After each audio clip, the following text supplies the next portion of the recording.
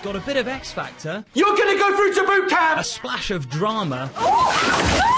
And a lot of silly stuff. What's your name, sorry? What's your name, Ferry? Right, I'll tell you what I'm going to do. Nativity 2 is a British film all about Christmas. It follows Mr. Poppy and his class of unruly kids to Wales as they try and win a big singing competition. But this time they've got a new teacher, an actor who's played a travelling Time Lord before. But even he admits it was chaos on set. Very good. The film's improvised, which means we didn't have a script. You know, usually you know exactly who's going to say what, when. I'm at the front of the class trying to control it, yeah. I spent a day in a school watching how the real teachers do it to see if I could pick up any tips. Making a movie without a script is very unusual, and add to that the fact that most of the cast had only done a bit of acting before on school nativity plays. What was it like to act alongside all these kids then that haven't really done much acting before?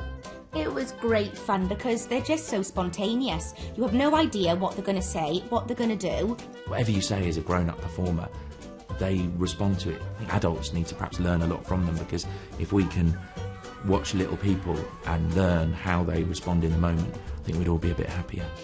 Lots of the school kids were in the first film and have returned for more mayhem.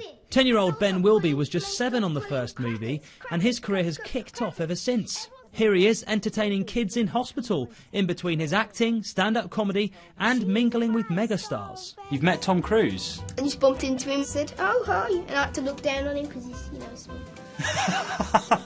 For Ben and his cast of kids, this will be an extra special Christmas, and who knows, they might be back for more sequels in the future.